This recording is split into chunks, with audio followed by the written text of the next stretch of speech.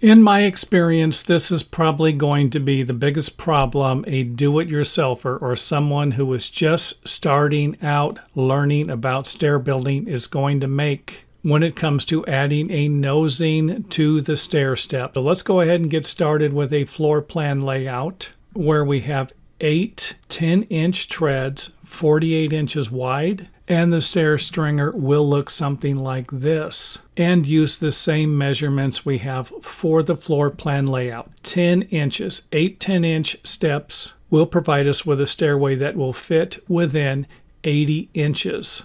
However, if you make this step 1 inch larger, because you're planning on putting a 1-inch nosing on each one of the steps, when you're laying out your stair stringer, you're going to end up with a stair stringer that will not fit into the 80-inch measurement. You're going to have a stair stringer that will fit into an 88-inch measurement. 8 11-inch steps that will have an 11-inch depth, and with a nosing will have a 12-inch depth, but still have an 11-inch individual run for the stair tread. So we're not going to add the nosing measurement to the length of the individual stair tread. We're going to lay the stair stringer out in the same way we would if we had a stairway without a nosing. So again, we're going to have a 10-inch measurement here on the stair stringer, and we're going to have a 10-inch measurement for the finished step without a nosing. And if I want to add a 1-inch nosing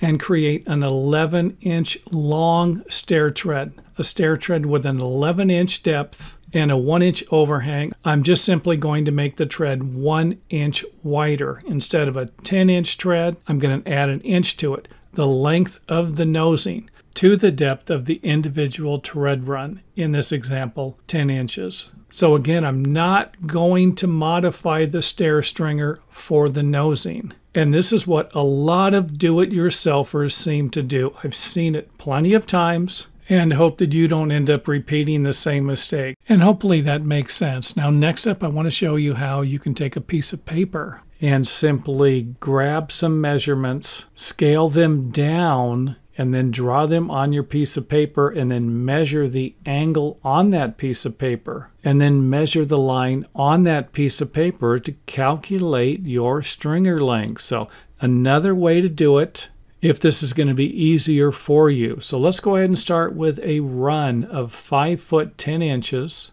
or the length of the stairway, and the total rise, or the height between the levels, upper level, lower level, where we're going to have 4 foot 1 inch. And for those of you who might do a little better understanding what the stair stringer is going to look like for these measurements, let's go ahead and fill that in, along with the length of the board we're going to need to lay out our stair stringer. This will be the minimum length for these measurements. And let's go ahead and zoom out here. So we're starting with this right here to calculate the length of the stringer. And if you're starting with this right here and you're not working with a set of building plans, you actually have the measurements, you can lay it out on your project. You can simply measure from this point to this point. And if you end up with 7 foot 6 inches, you can buy an 8-foot piece of lumber for your stair stringers. However, if you have a set of building plans or you're designing a set of stairs, and the Pythagorean theorem might be a little too difficult for you, just simply break these measurements down. I'm going to use 6 foot and go a little longer with this measurement, and then go 4 foot for this measurement here. And all I'm going to do is scale down the length of the stairway. Instead of 6 foot, I'm going to use 6 inches. And instead of 4 foot 1 inch, I'm going to use 4 foot and 3/16 of an inch, or forget the 3/16 of an inch and just use 4 foot. And when I draw that on my piece of paper, I'm just going to come off of the corner of the sheet of paper. This is a 90-degree angle on the piece of paper. So if I come off 6 inches and then go up 4 inches, I'm going to get 7 3/16 of an inch. And then I'm simply going to change this back to feet. Remember, this was 6 feet and 4 feet that I scaled down to 4 inches and 6 inches.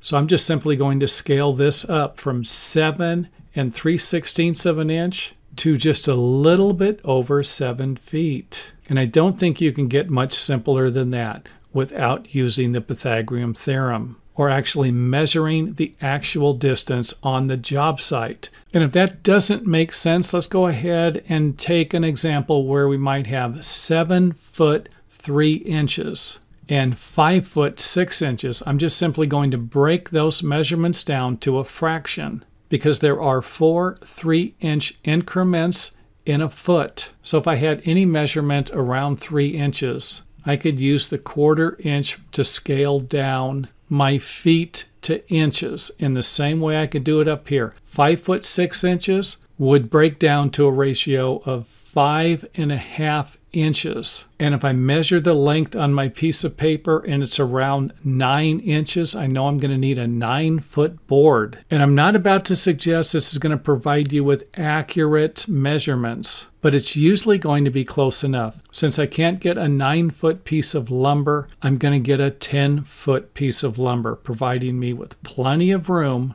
to lay out my stair stringers. And next up, let's take a look at the 25-inch design rule. And this is simply taking 2 riser heights and 1 tread depth measurement and adding them together to see if you can be between 24 and 26 inches, or 1 inch away from 25 inches. So don't bother asking me why they don't call it the between the 24 and 26 rule for designing a comfortable stairway for most people to walk up and down. And for those of you who have watched my channel for a long time, you might have seen the 17.5-inch rule. And that would be when you add the depth of the tread to the height of the riser. And you can see here, if we do that, we have 17.5 inches. This is a comfortable stair step for most people. Here's another comfortable stair step for most people, and if we add these numbers together, we're going to get 25.5 inches. Here's another one that will add up to 24.5 inches, and another comfortable stair step for most people. And for those of you wondering who most people might be, that would be the average sized person. And even though I don't have those exact heights, I would be guessing those measurements would be somewhere between 5 and 6 feet. Because this stairway is not going to be comfortable for someone who is 3 foot tall or someone who might be over 7 foot tall.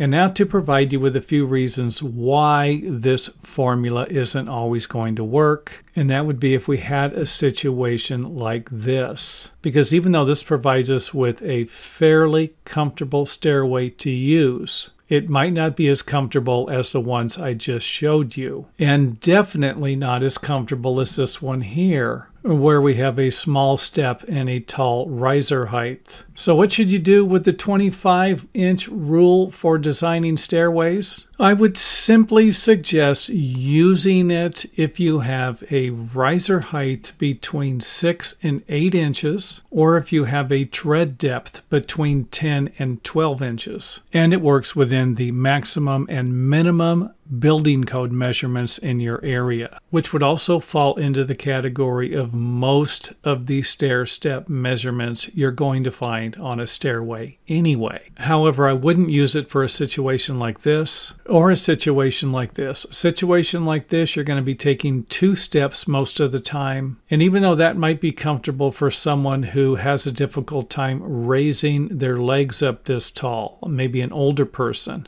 And let's not forget that you can design your stairway for the people who are going to be occupying the property. Just keep in mind that if that property is ever sold, it might not work for the next owner. And thanks for watching. If you enjoyed the video, let us know by hitting the thumbs up button or letting us know in the comment area.